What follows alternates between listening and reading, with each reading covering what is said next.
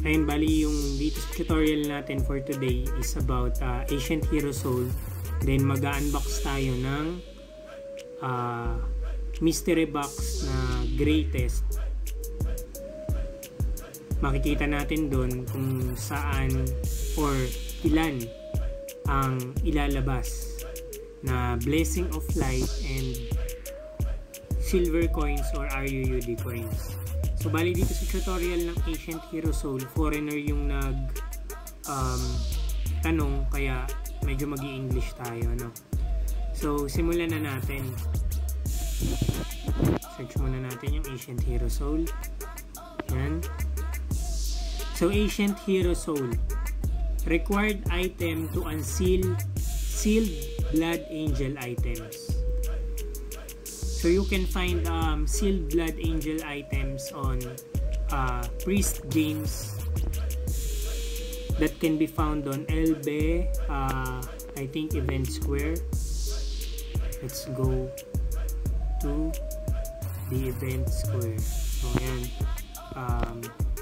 priest games that caters sealed blood angel items such as set items. As you can see, sealed blood angel lancer set, ancient set, and weapon.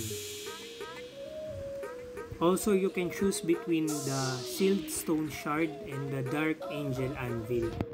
So that is the use of Ancient Hero Soul to unlock the items Blood Angel. So you can obtain the Ancient Hero Soul by disassembling upgrades 11 and above.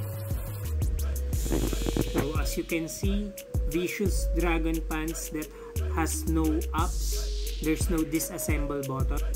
Akir's Herat Gloves plus 10 does not have a disassemble button.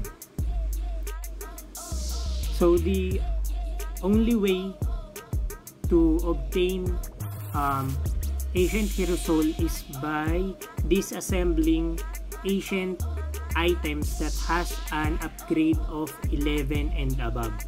So you can see on this picture or item, there's a disassemble button. So the chance of obtaining the Ancient Hero Soul is 50%. By the way, for those people or foreign people that asks on how to obtain a mystery box, you can easily join event such as Blood Castle, Devil Square, and Chaos Castle to obtain one box, or just kill both relics of Kundun and Silupan. So they would produce one box each. Okay? So Tagalog naman tayo. Yung Ancient Hero Soul natin ay makukuha o ma-obtain sa pamamagitan ng pag-disassemble ng plus 11 na ancient item pataas. So kung plus 10 yung item ninyo or no ups, wala siyang disassemble button, kung mapapansin niyo dito at saka dun sa Akhirs. So yung chance natin ng pag-disassemble or paglalabas ng Ancient Hero Soul is 50% lang. So ang ginagamit yung Ancient Hero Soul dito kay Priest James, dyan sa mga items na to, yan, para matanggal yung pagkalak niya. Okay? So pagdating naman siguro dito sa Stone Shard, di na natin kailangan kasi kung makikita at mapapansin ninyo, wala naman lock yung dalawang item na yan. So ayan yung tutorial natin for Ancient Hero Soul. Ang susunod naman natin na clip ay mag-unbox tayo kasi meron tayong follower na inalaw tayo para ipakita, no? Ayan, shoutout kay Boss Payaso. Notif na yung ano niya, yung stream niya. So ayun, para ipakita kung ilan yung RUD coins na madadagdag kapag nag-open tayo ng 90 pieces na mystery box. So ayun guys, paabangan nung next clip. Thank you. Bali dito sa video na to, mag-unbox tayo ng mga mystery box na ilang pieces to? 90 pieces. Tama ba? 30, 90 pieces. Hinayaan tayong mag-unbox ng isa sa follower natin. Pero hindi niya tayo binigyan ng authorization. Still, pwede pa rin yan magamit. So kung mapapansin niyo yung silver coins natin or yung RUUD coins natin, 12. Ilan kaya yung lalabas dito? Sana hindi puro ball, no? Okay. 23 na agad. Ayusin natin. Problema lang nito guys, hindi ako makapag-open ng tuloy-tuloy kasi hindi nga ako makapag-drop.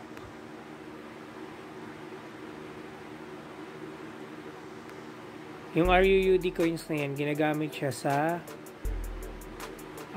pagbili ng mga anvil, blood angel items, ayan.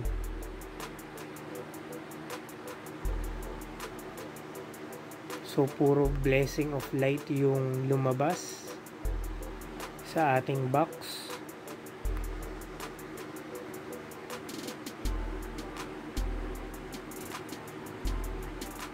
And 38 na siya. Still, mas marami pa rin yung blessing of light.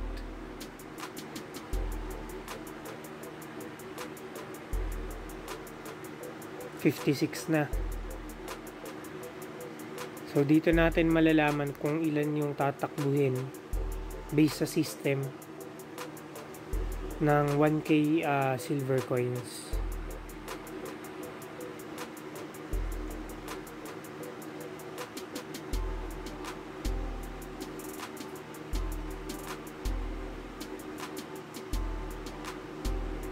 Ang daming 50%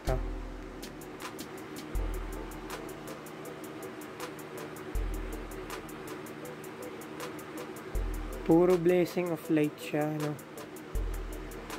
Parang sobrang bihira yung chance na maging silver coins or RUUD. Okay, may 60 na lang na nandito. 67 na yung coins natin.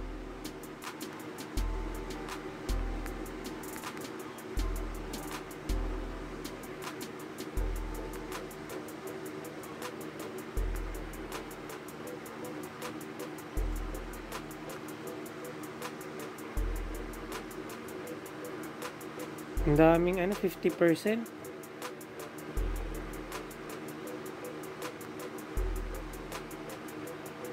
Grabe.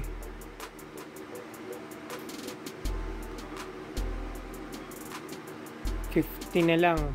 50. 82.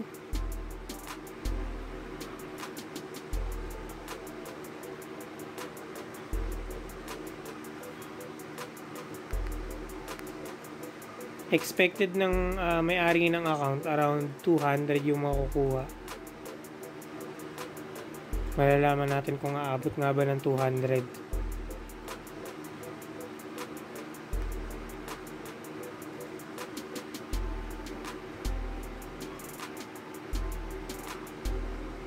So ayan, 93 pa din.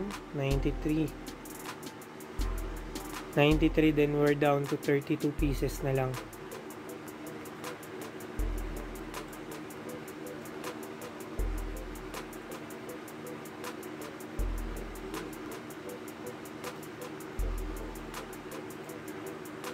$105, 122.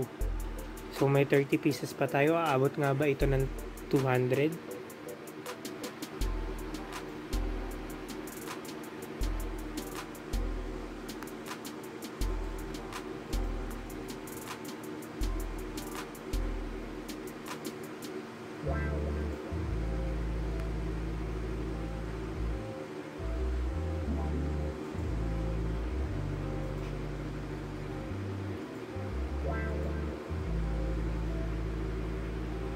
Plano ko rin gumawa ng ganito para makapag-spam BC and DS eh.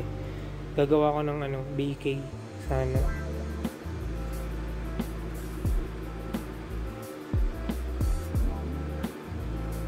So ayan, tingin ko hindi aabot to ng 200. Dahil meron na lang tayong 10 na box.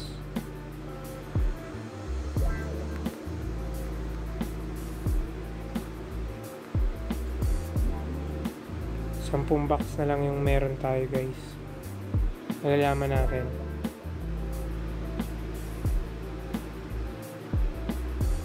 And so yung 90 pieces na box natin, papatak na around 145 yung nadagdag.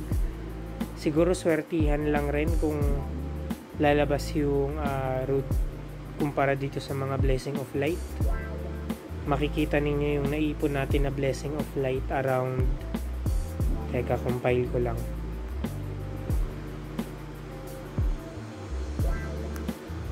Ayan, yung 50%, 55 pieces, yung 100%, 24 pieces, then yung 200%, isang peraso lang. So, mga arbor tayo ng ipapag-giveaway natin na blessing of light dito. Okay? Videoan ko na lang ulit and ask permission dun sa may-ari ng account kung pwede ulit tayo yung mag-open para may content tayo. Okay? Maraming salamat guys.